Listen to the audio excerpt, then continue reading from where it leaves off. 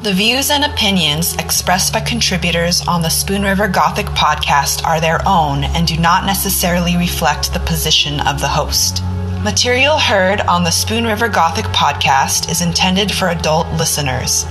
This podcast deals with mature topics that may not be suitable for all listeners. Listener discretion is advised. This is Spoon River Gothic, Narrative of a Double Homicide, Part 2.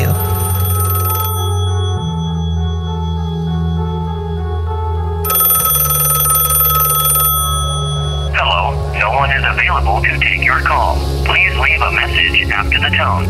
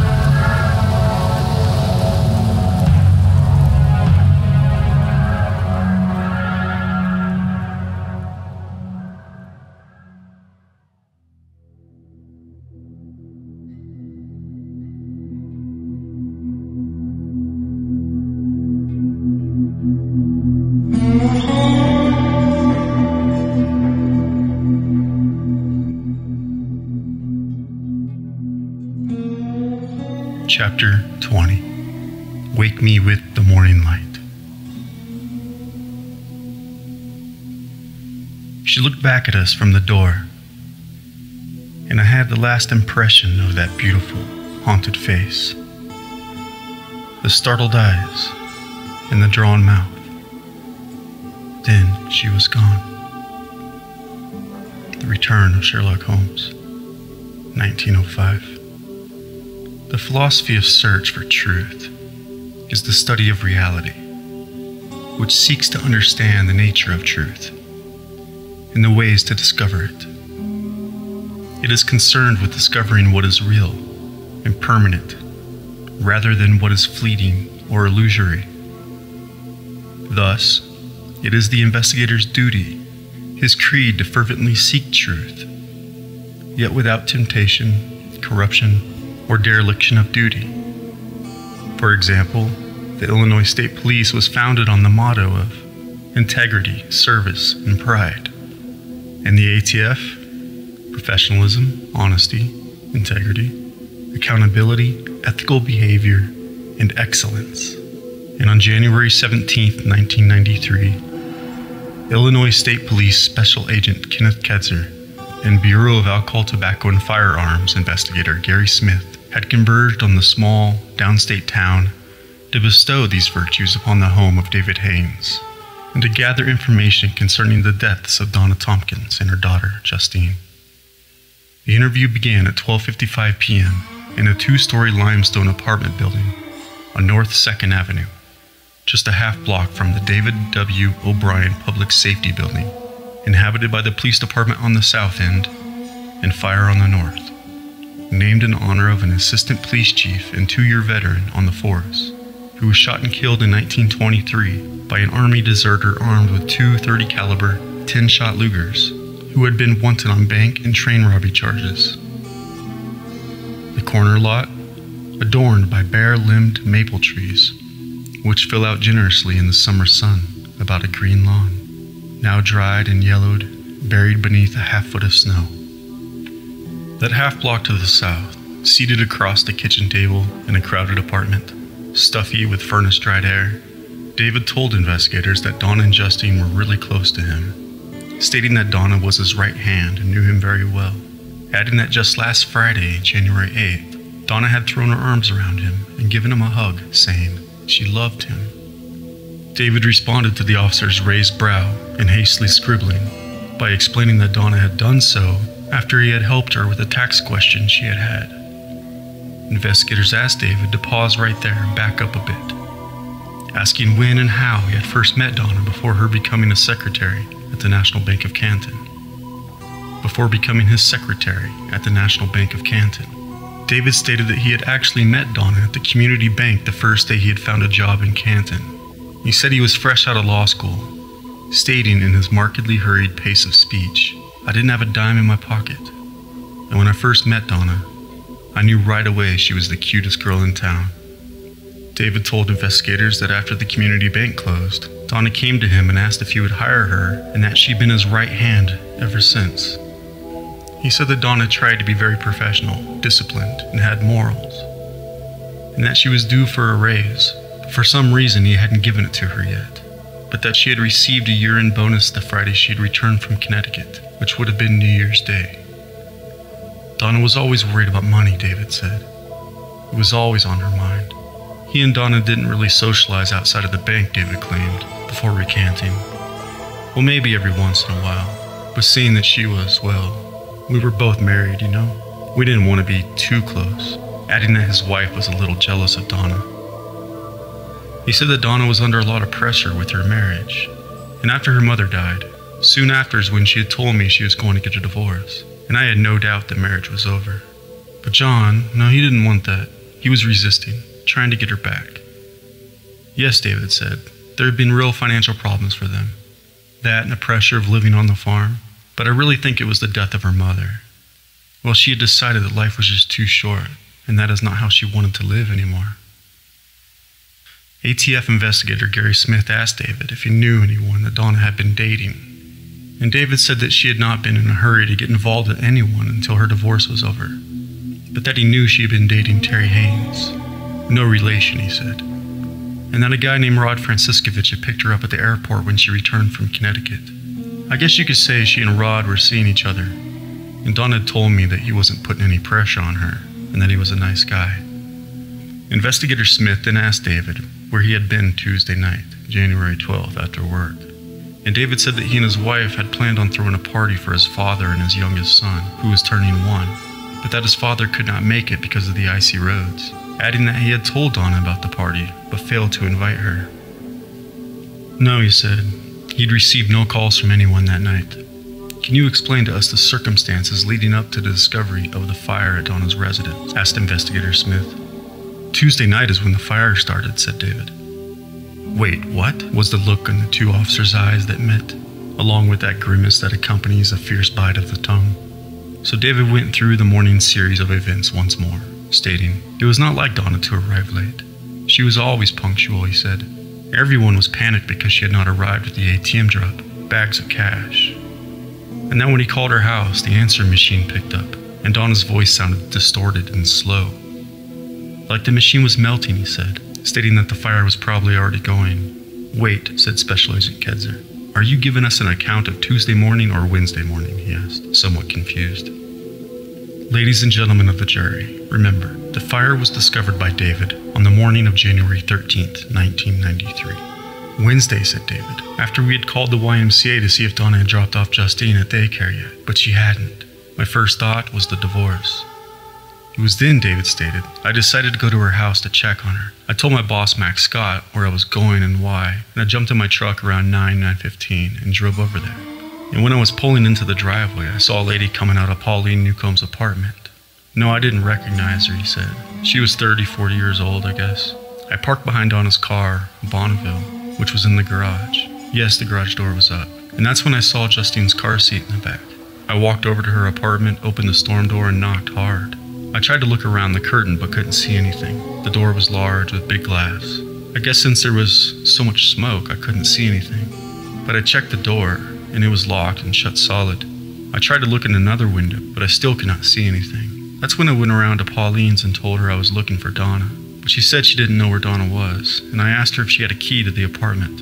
I think that was before I called the police, but Pauline couldn't find one. Then I called the police and I told them what was going on, and that's when we heard 3 knocks coming from the wall adjoining Donna's apartment, like someone needed help.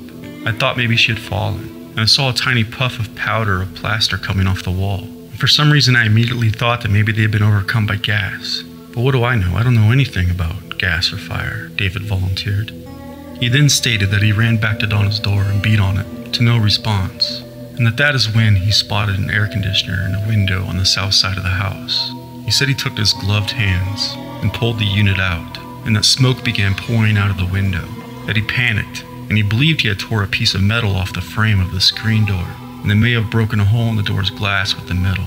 He said he reached in with his left hand to unlock the door, but he could not feel the deadbolt, so he removed his hand, took off his glove, and tried again, holding up his left index finger for investigators.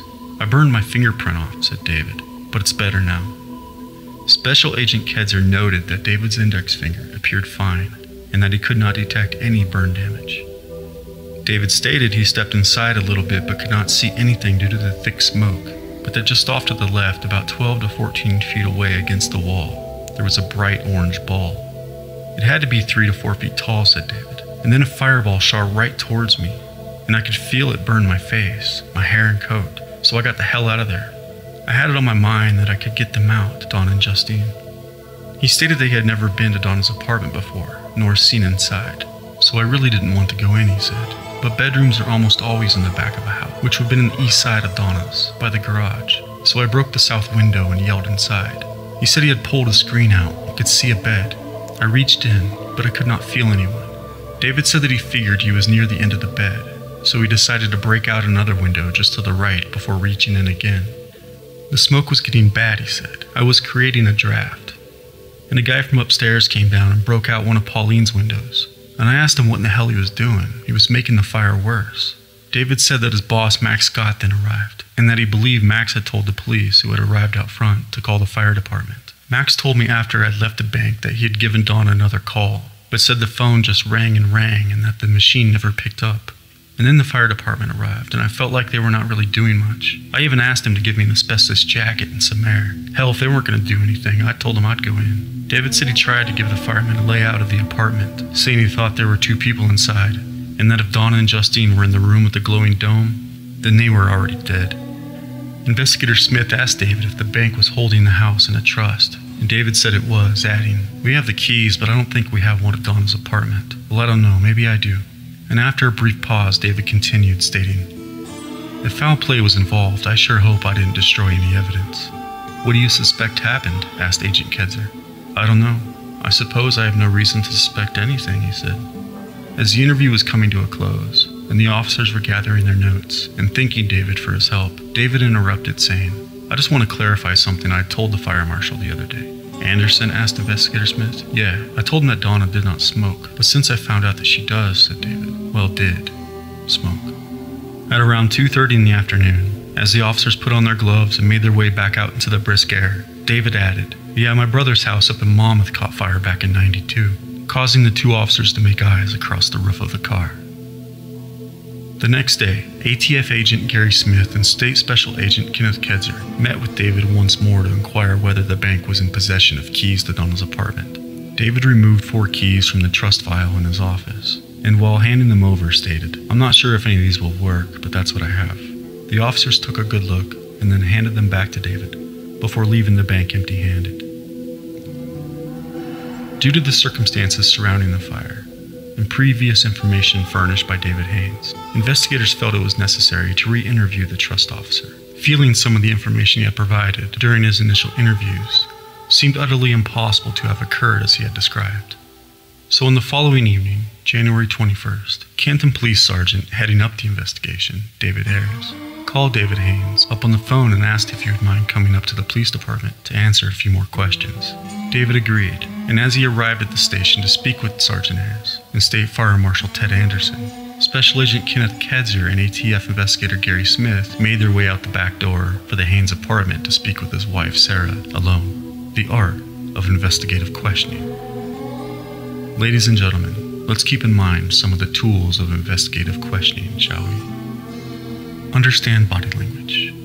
Ask simple questions. Don't show all your cards. Create a kindred bond with your subject. Keep witness interviews on topic and direct. Create the illusion of trust. Don't give up too soon, and never forget the power of comfort and civility. At 6:15 p.m., within a small interview room inside the bowels of a single-story, mid-century limestone building that sat atop a slope of land on the corner of 1st and East Spruce, the interview began as David stated. "I know what you're thinking, but I was not involved." "In what?" asked Sergeant Ayres. "The fire at Donna's," said David, before explaining yet once again the circumstances which led him to Donna's apartment in the first place and what he had done once he arrived. David's story remained similar to what it had been 3 times prior, yet a few new details had emerged. Some elements that investigators knew had happened had been left out, and David could not remember others they felt were invaluable and unforgettable.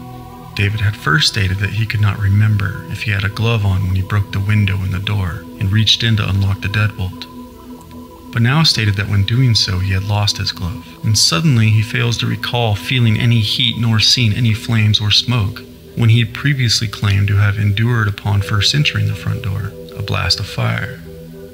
He also does not remember looking into the crack in the curtain, and officers noted that if David had truthfully done so, he should have seen the fire burning inside.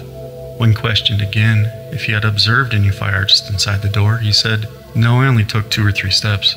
"Was this after you removed the air conditioner from the window?" asked Sergeant Ayres. "It was," said David, again describing the smoke that rolled out of the window.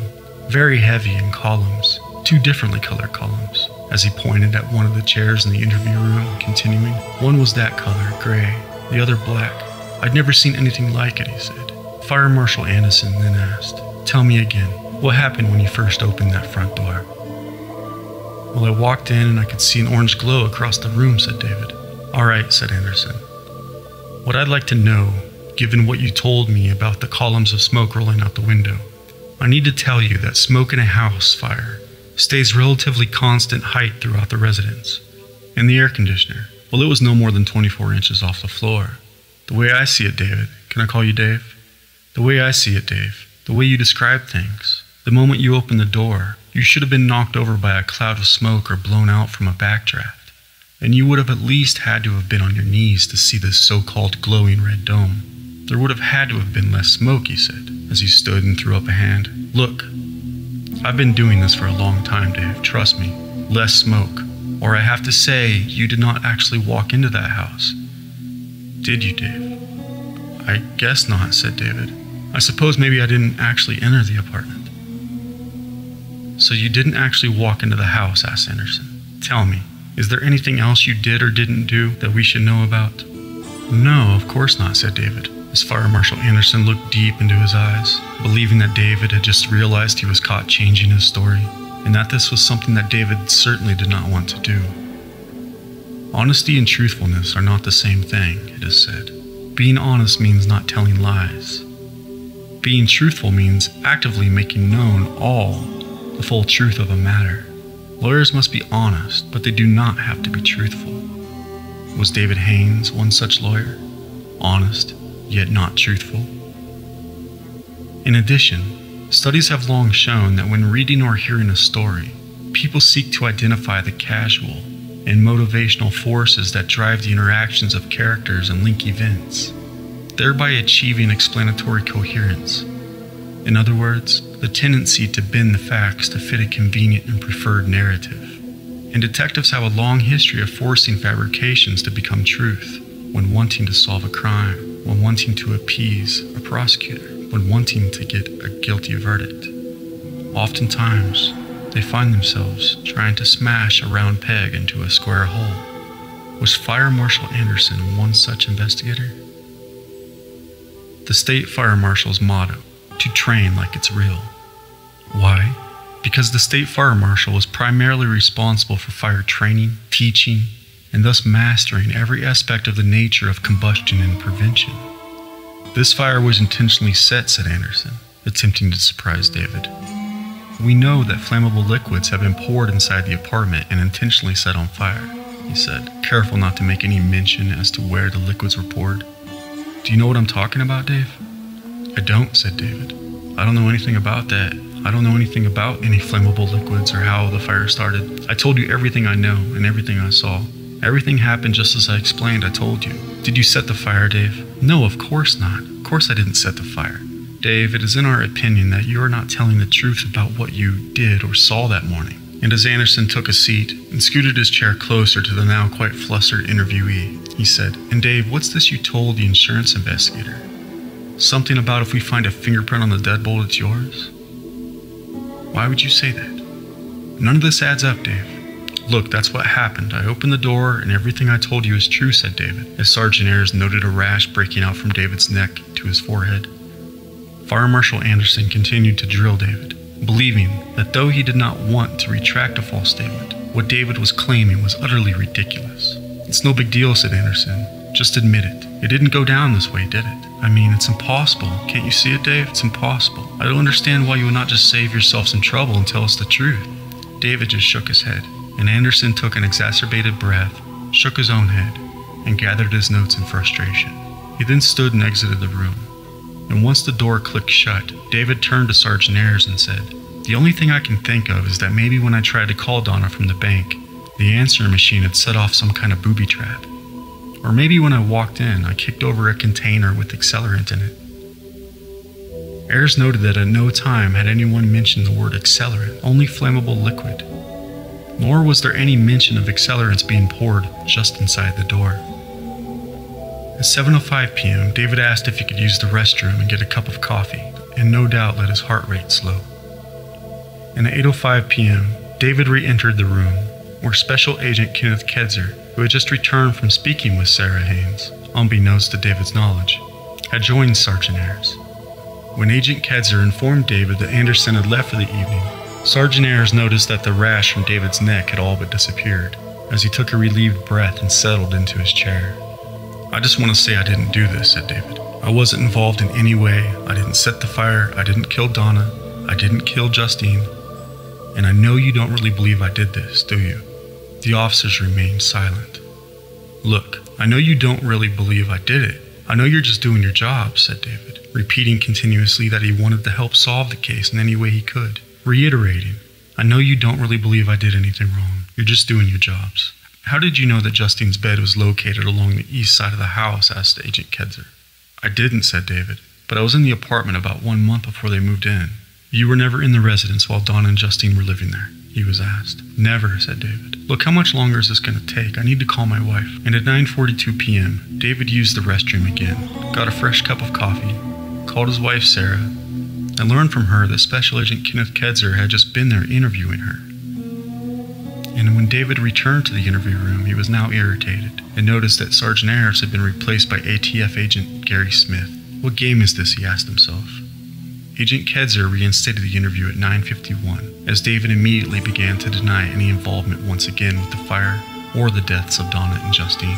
"Look, I know you're just doing your jobs," he said. "There is no way you actually believe I do something like this. I mean, I really want to help you guys, and I will do anything I can.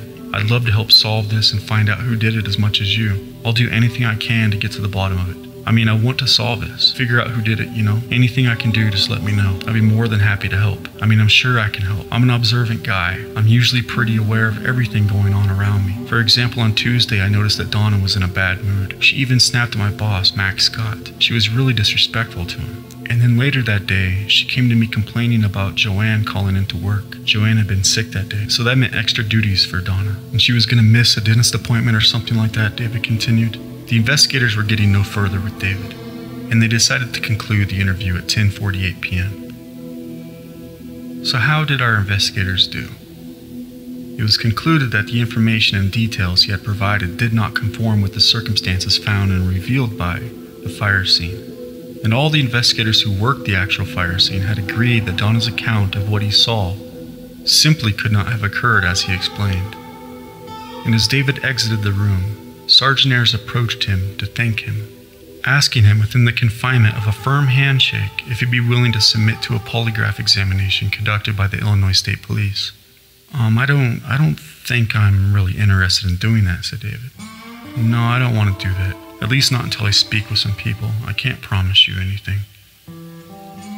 And at 11:10 p.m., David exited the O'Brien Public Safety Building climbed into his mustard yellow Toyota pickup that cranked over slowly in the bitter chill of the night, and drove the half-block home to his awaiting wife Sarah and their 2 young children, who lied soundly asleep, peaceful and safe in their beds, prayers still aloft in the furnace-dried air. Now I lay me down to sleep. I pray the Lord my soul to keep. May God guard me through the night and wake me with the morning's light. Amen.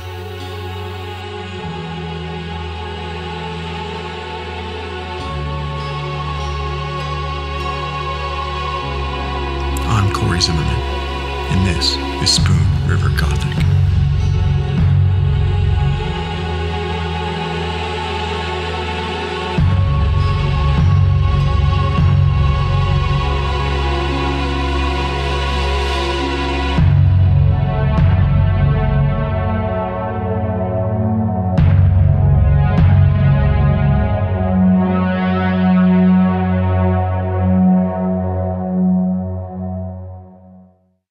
Spoon River Gothic is a production of Lonebird Media in association with CZ Studio and Radio Verite. The show is produced by August Olson, editing, directing, and producing by Corey Zimmerman, audio mastering and engineering by E. Mastered. Research is done by Anne-Marie Cannon, Chelsea Mesa, and me, Jinra Illustrissimo. Spoon River Gothic is written and hosted by Corey Zimmerman. You can follow the show at czstudio.works and read the blog at spoonrivergothic.com. Show some love by leaving us a rating or review on Spotify, iHeartRadio, Apple Podcasts, or wherever you get your podcasts. And stay tuned for the next episode as we dive deeper into the Donald Bull case. Thank you for listening. This is Spoon River Gothic, narrative of a double homicide.